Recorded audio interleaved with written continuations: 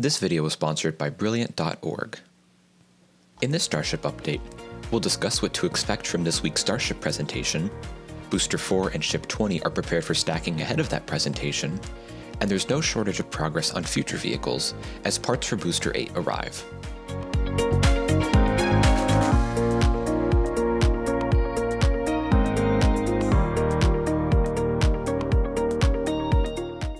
Hey everyone, this is Ian Atkinson with NASA Spaceflight, here to give you an update on SpaceX's Starship facilities as of early February 2022.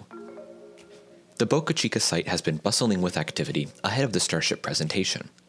Crews are continuing to test the chopsticks, the two lifting and catching arms mounted on the launch tower. We saw the water bags return on January 30th, after a brief period of inspections and repairs following the last round of lifting tests.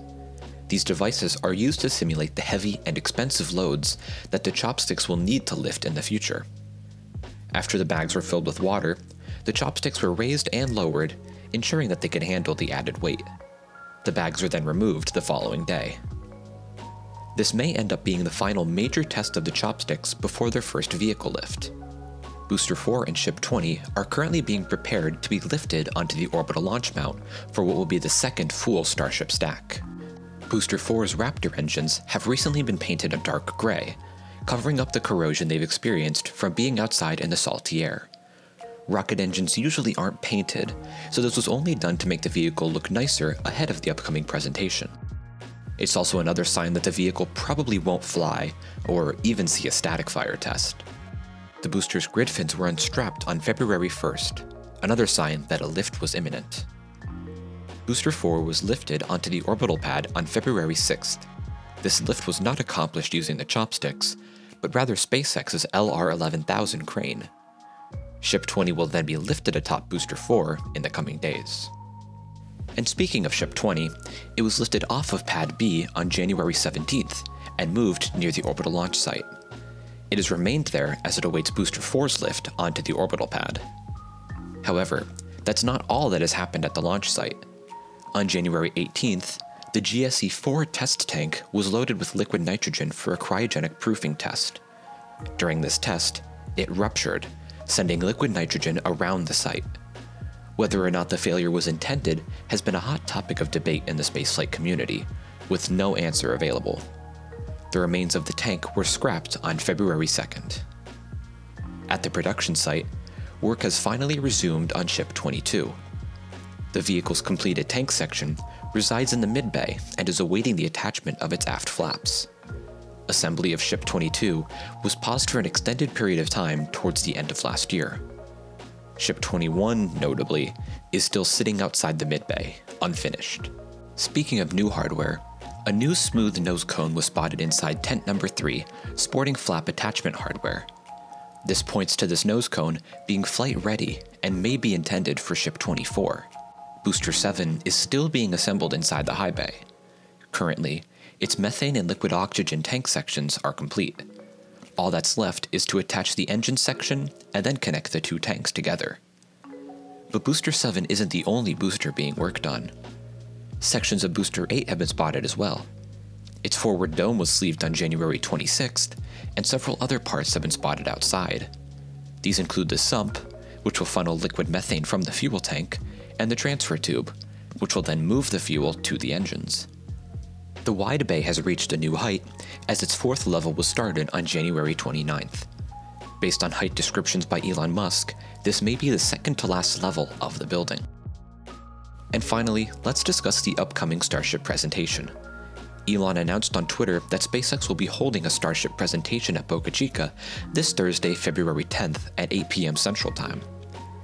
Elon also stated that there will be a full Starship stack as a backdrop, confirming that we will see Booster 4 and Ship 20 return to the orbital launch mount sometime this week.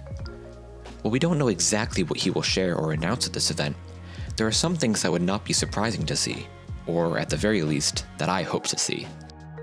Given that Raptor 2 is well into production and testing, videos of the new engine on the test stand would be great to see. Also, Elon has already shared a physics simulation of a super heavy booster landing on Twitter. The video, which is of a 29-engine booster, shows that the vehicle will initially fire 9 engines for landing, before shutting down all but 3 for the final descent towards the chopsticks. Additional information on the launch and landing profiles would not be a surprise. There's been a lot of talk about how Starship will carry and deploy cargo, specifically its payload bay doors. In fact, we've already seen 2 test articles of the payload bay so far. Further details on what this mechanism will eventually look like could be shown off. Also, Jared Isaacman, who commanded and funded the Inspiration 4 mission last September, may be involved with Starship. He and a few friends flew over Boca Chica on February 5th in 2 of his fighter jets.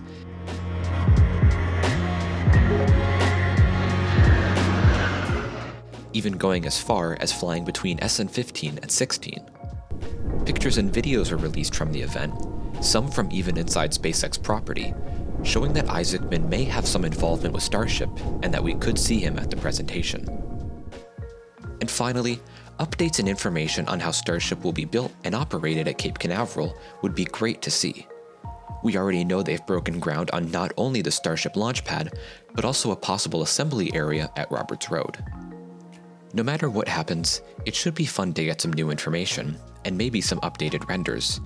And who knows, maybe there will be some surprises. We'll just have to wait and see.